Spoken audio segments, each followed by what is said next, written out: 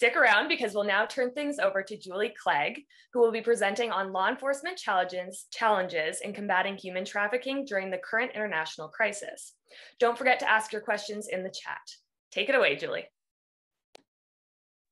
All right, thank you so much, Brianna, much appreciated. So I'm just going to share my screen here, and then we'll get going. All right, so it's great to be here, and I'm really excited. This is a subject that, as a lot of people know, I'm extremely passionate about, and it is fortunately gaining more recognition at the moment. People are talking about human trafficking more. We're talking about the issues around it. It is being recognized as being a significant crime.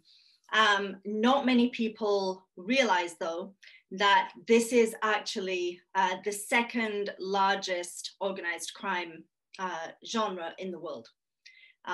People don't really recognize that the problem is as big as it is. And so my purpose today, my aim really is to raise awareness, to educate around what is human trafficking, trafficking in persons, how does it differ from migrant smuggling?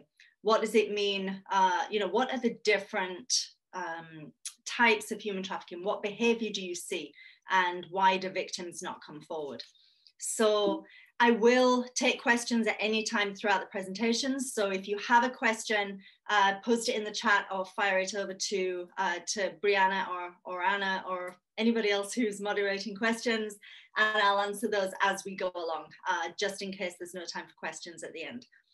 So it is considered to be, in all areas of the world, a global epidemic. We are in the middle of a pandemic, obviously, and that has changed the way that human trafficking and traffickers behave. And you may expect that because we're talking about trafficking, we're talking about the movement of people around the world, across borders, internationally, that human trafficking and modern slavery may have slowed or diminished. And in fact, the opposite is true. We're seeing an exponential increase in the growth of human trafficking and human trafficking cases as a result of the pandemic. It has changed the dynamics of human trafficking. It's changed the types of exploitation that we're seeing on the back of that trafficking. And in fact, if you look at this figure here on this slide, so as of July 2020, it was estimated there were approximately 25 million victims globally of human trafficking. That number now, as of April 2021, is believed to be over 40 million.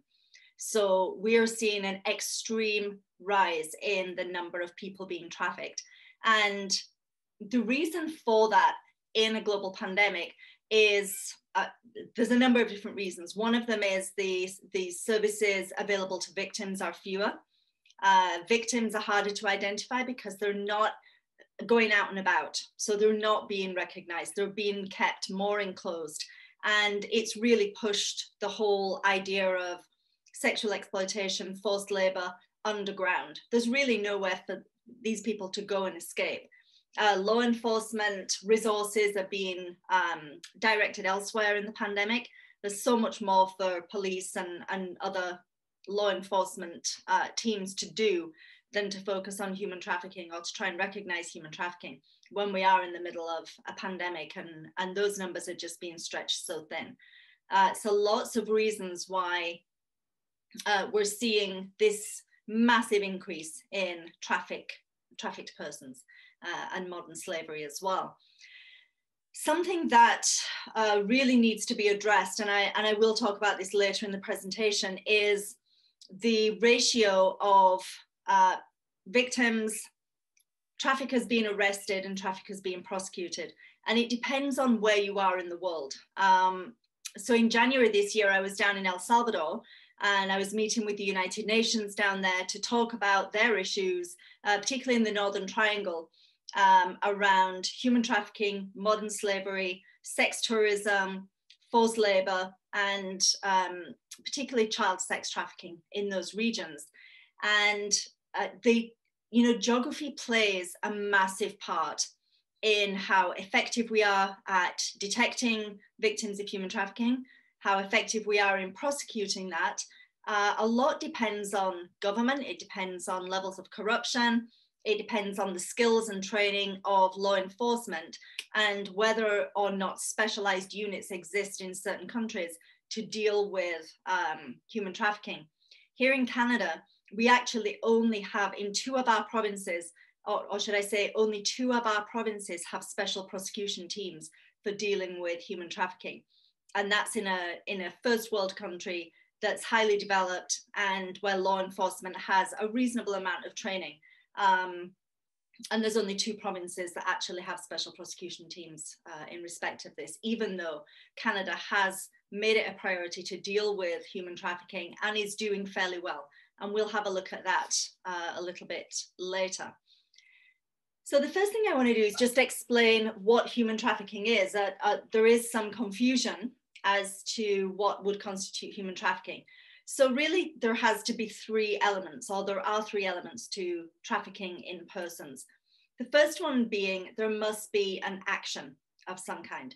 The actions that you see here, so the traffickers must commit one or more of the following acts. Recruiting, transporting, transferring, harboring, receiving, giving or receiving a benefit or control. Now you'll notice that there isn't a requirement in human trafficking for somebody to be moved from one place to another. So again, people have a misconception that when you're trafficked, you are taken from one place to another, either across a border or to a different place, to a different city or a different town. That does not have to be the case for trafficking. You can just harbor somebody. It can be purely recruitment. So you can be a teenage girl recruiting other teenage girls for a trafficker, and you can still fulfill the role of being a trafficker yourself. So a misconception that I really want to address here is that for trafficking to be the complete offense, you don't actually have to physically move somebody from one place to another. So somebody can still be living at home, a young girl or a young boy or an adult that's a fruit picker. All of those people can be being trafficked without actually having been moved from one place to another. So the means, there has to be one of the following means of controlling that person. So violence or threats of violence, coercion, abduction, fraud, deception, abuse of power, or a position of vulnerability. So again, this may be control by the use of removing somebody's documents so they can't leave the country. It can be by threats, so taking photographs of somebody and then threatening them with those photographs unless they do a certain thing. And those certain things are under the purpose. So that would be, these are typically the purposes of human trafficking. So sexual exploitation is the one that really most of us think about when we think about human trafficking, is sex trafficking, and particularly child sex trafficking. That's the most controversial version of this and gets the most attention. But there is also forced labor, slavery, servitude, so domestic servitude, bringing somebody into your home, having them live under violence or threats of violence, or removing their documents or papers so they cannot leave, taking away their means of communication, threatening their family, committing some kind of fraud to keep them in that place, having them commit some kind of criminal act so that they are now effectively bonded to their trafficker, because if they are to go out and call the police, they themselves risk being arrested and potentially deported. Organ removal, not so much an issue in Canada, but certainly in many other countries, people are trafficked under the guise of something, possibly migration, voluntary migration, for the purposes of having their organs harvested, and forced labor or services. So that really is what human trafficking looks like, and it must meet all 3 of those different parameters. There must be an act, a means, and a purpose. And it can be any combination of those things. So you can recruit somebody using fraud for domestic servitude. You can harbor somebody in a place using deception. for the purposes of sexual exploitation.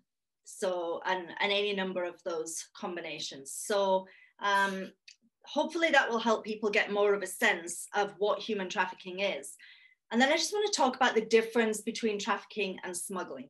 So people, so everybody that's watching is aware and can understand this is the biggest question that I typically get is, how does migrant smuggling differ from human trafficking? And the biggest thing to remember is that trafficking typically, under most circumstances, does not include informed consent. Smuggling typically includes informed consent. Now, there's a number of other more nuanced parts to that, and we'll go through smuggling first. Smuggling typically involves somebody that wants to go to another place, another country, for a better life. That's typically how smuggling starts, or in many cases. It may well be that somebody is coerced into being smuggled. It may well be that they are smuggled because there's a threat, or they owe somebody some money. Those things are trafficking. That's not consent. Consent is when you go to somebody, you pay some money. You say, I want to go to Canada because somebody's offered me some work there, and you pay money and you go to that place. And the offense of smuggling ends when the person reaches that destination. Now, that's not to say that at that point, exploitation doesn't begin. And you may go from having a smuggling situation right into a trafficking situation and an exploitation situation. But the smuggling ends when the destination is reached, or death, which often occurs for smugglers, for people being smuggled. So think of smuggling more as a transaction, a consensual transaction, often involving money or debt bondage. So debt bondage being the promise of, I will pay you back when I get to that place. You can have my first years of paychecks, or you can have all of my paychecks until I, make enough money and pay off that debt. That will typically push somebody into exploitation and will potentially then turn into trafficking. But smuggling, typically transactional, typically transnational, so of an international nature, or at least crossing a border of some kind, and then the smuggling ends. Trafficking is typically when there is no consent, or consent is withdrawn, or consent is not informed. So this is anything with coercion, threats, debt bondage may shift smuggling into trafficking. There is no physical movement required with trafficking. As we saw in the previous slide, you can just harbor somebody, you can just recruit somebody, and it meets the definition of trafficking. You don't necessarily need to move somebody from one place to another.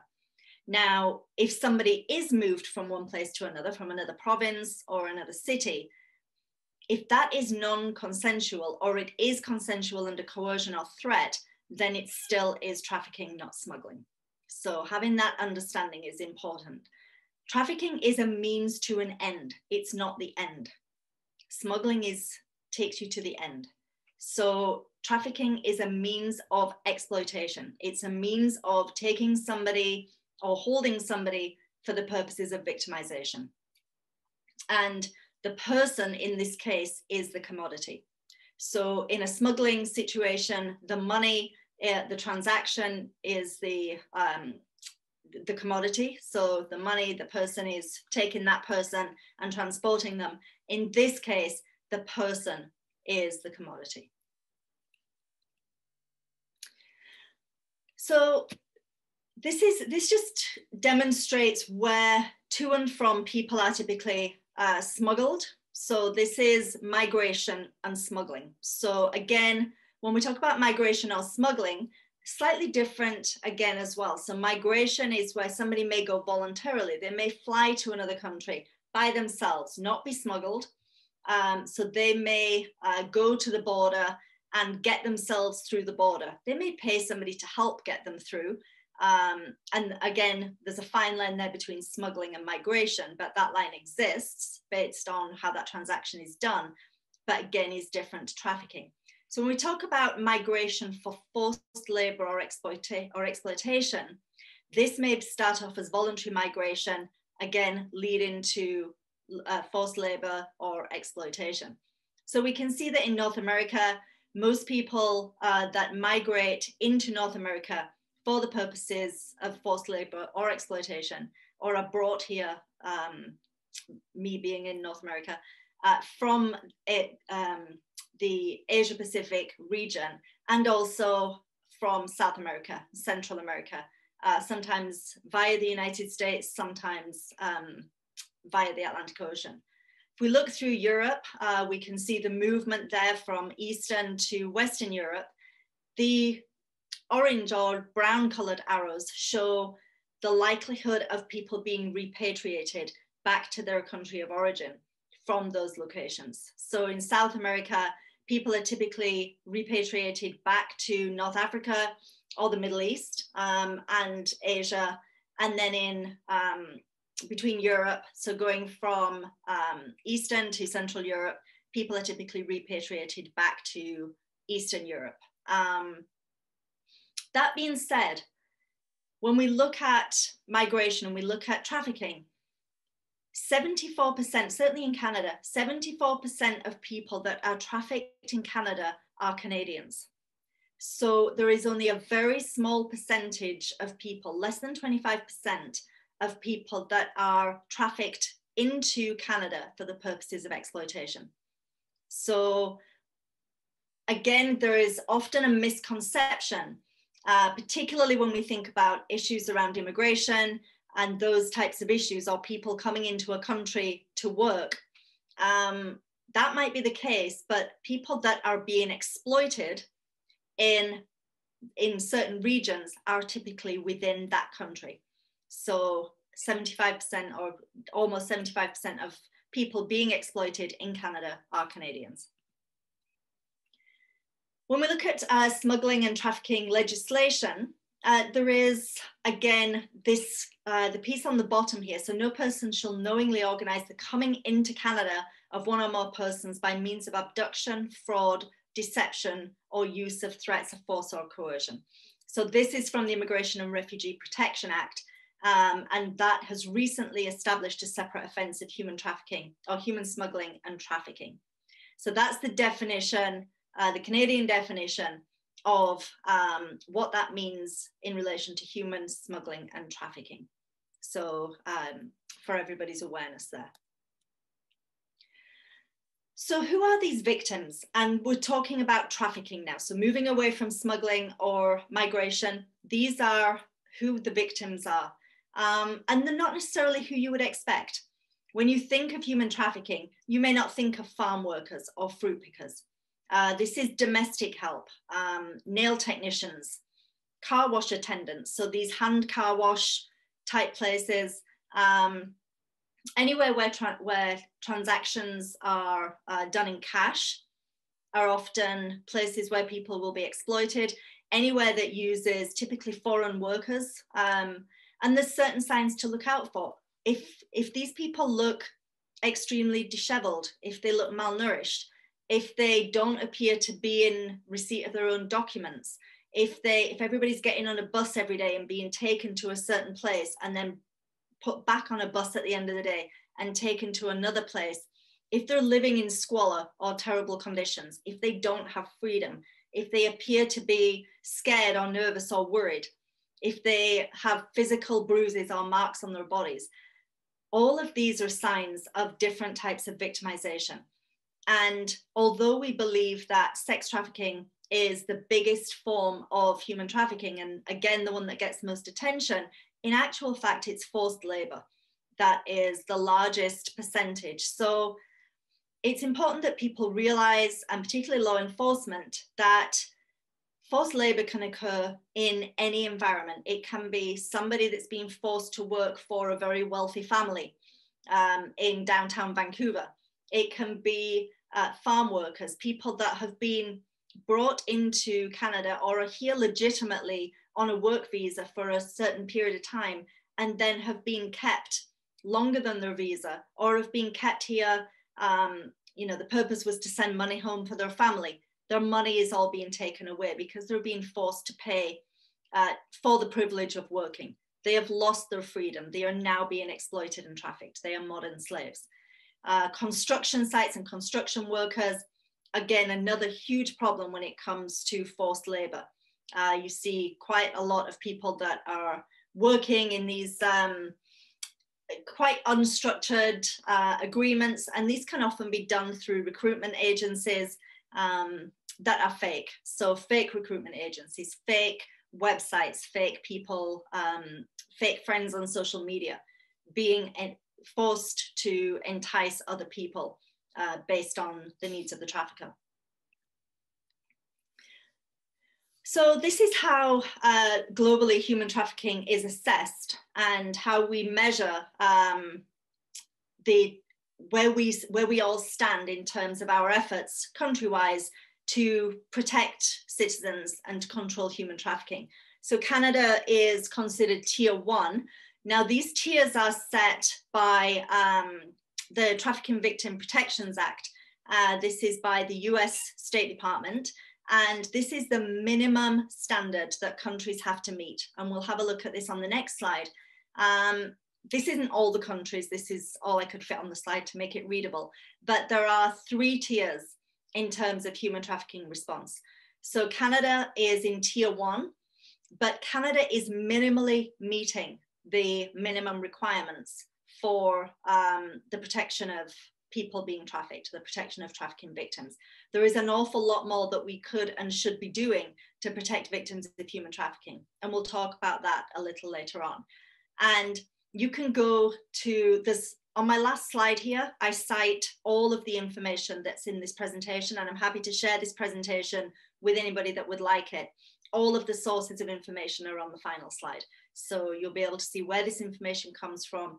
Go and have a look at where your country falls within this list, and see what the recommendations are for each country in terms of what needs to be done, both from law enforcement perspective, from a prosecution's perspective, and from a social justice perspective, to start to assist victims of crime or victims of human trafficking.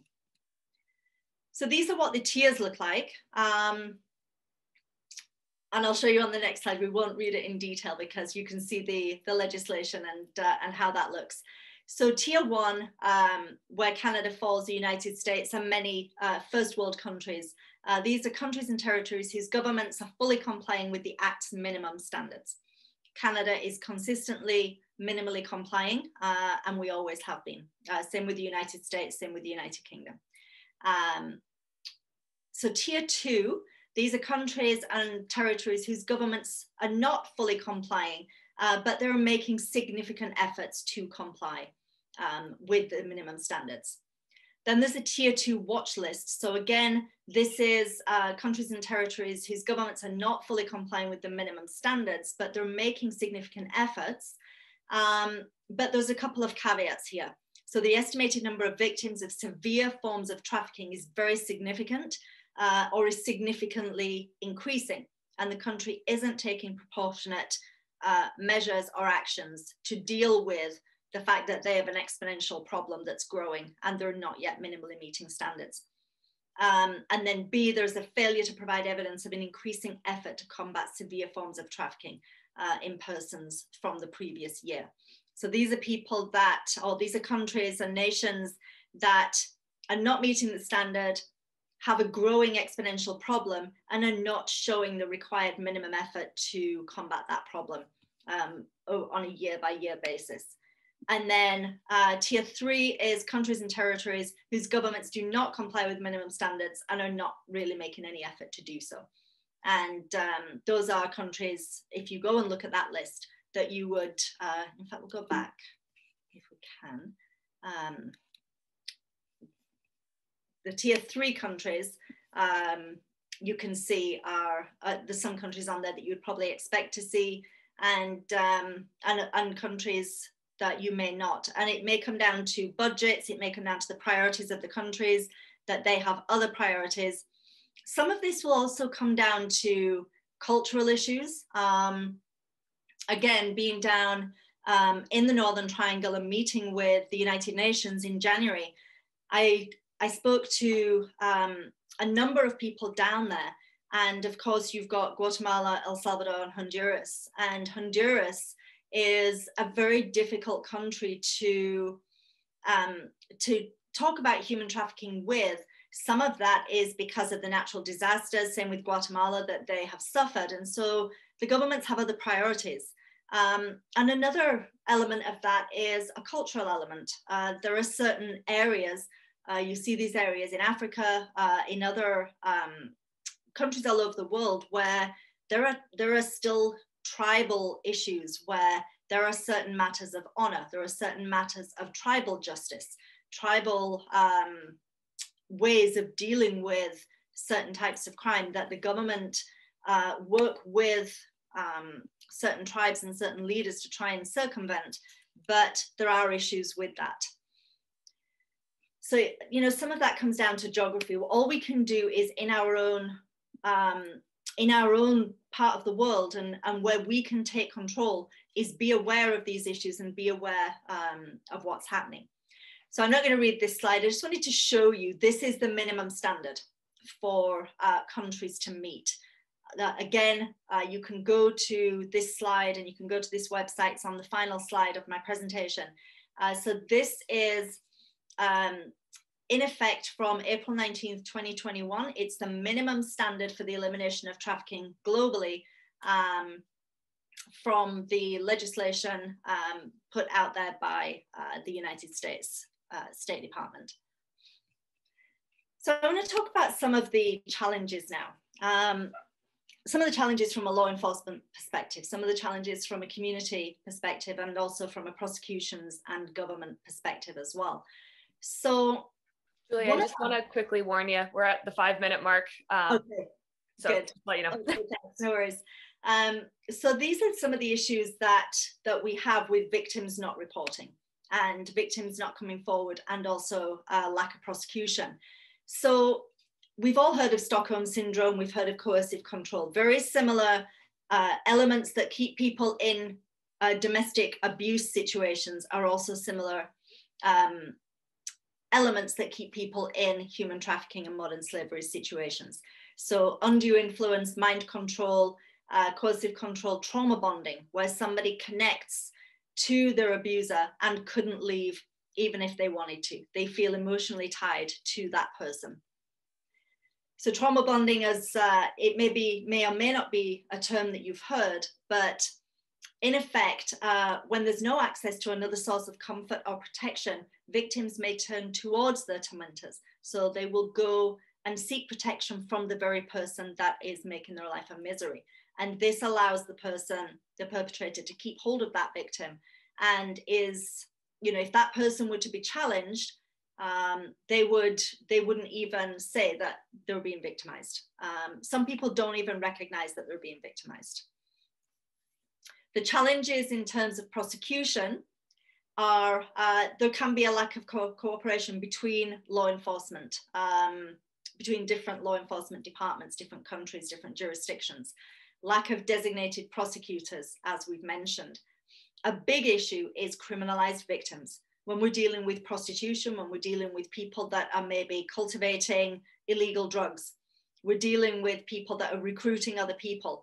These people are criminalized, and therefore, when they come to the attention of the police, they themselves are treated as perpetrators rather than victims. A lot of countries don't really understand fully how to deal with somebody that is a victim, but also is doing this under the coercion or threats of somebody else. We also have undocumented migrants. So again, the risk is that if they come to the attention of the authorities, they're going to be deported, or they're going to end up in some horrific situation that to them may seem worse than what they're actually doing. It may also be threats to their family. If they get deported, it brings shame on their family. There are very, very complicated issues here. Inconsistent legislation, lack of coordination, lack of resources. Something that we see quite often and this is a big problem, is that prosecutors will revert to more familiar charges. Rather than going through human trafficking charges, they are more likely to go to somebody living off the proceeds of crime or living off the avails of prostitution, rather than prosecuting for human trafficking specifically.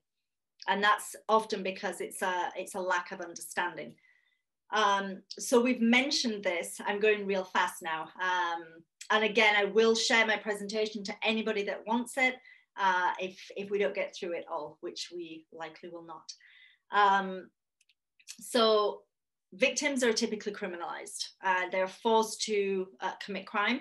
And that's a very quick and easy way to protect the abuser from arrest, because they can throw the victim under the bus, and they are the ones that come to the police attention.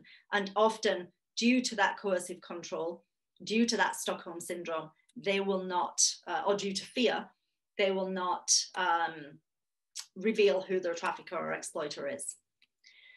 So there are a number of recommendations, and these recommendations actually come from the Trafficking in Persons report. This is a report published in 2020 for Canada specifically. So these are specific Canadian recommendations. However, there are recommendations for other countries. I'll go through them real fast, but I'm not going to read through them. So prosecute traffickers prosecuting them as traffickers rather than prosecuting them for something else, such as living off the avails of prostitution. Identifying victims, so being more vigilant about recognizing the signs of human trafficking, signs of modern slavery. Increased specialized services, increased data collection around trafficking, increased coordination and communication among federal, provincial and territorial groups, proactive law enforcement techniques, particularly when it comes to forced labor.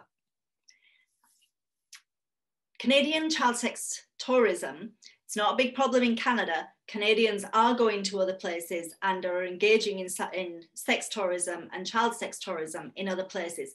People know this. Those Canadians can be prosecuted in Canada as well as those other countries. So we need to increase our awareness of those Canadians or those people from one country that are going somewhere else. We can prosecute those people. So keeping a database or learning who those people are is important.